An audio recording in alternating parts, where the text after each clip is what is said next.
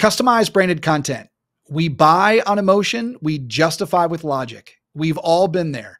You're scrolling through your social media feed, post after post after post after post. How many really get your attention?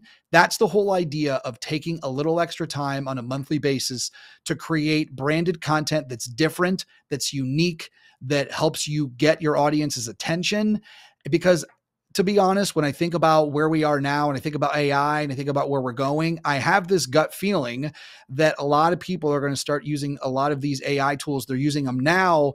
It's going to get more difficult to differentiate yourself in the sea of millions of messages that you're seeing on a daily basis as a consumer in the social media space. So I want to make sure that the content that we create is unique. It's a combination of video and audio, as well as a lot of written work and or ideas and how-tos and case studies that you want to put together that'll differentiate you from anybody else that is offering the same solutions as you.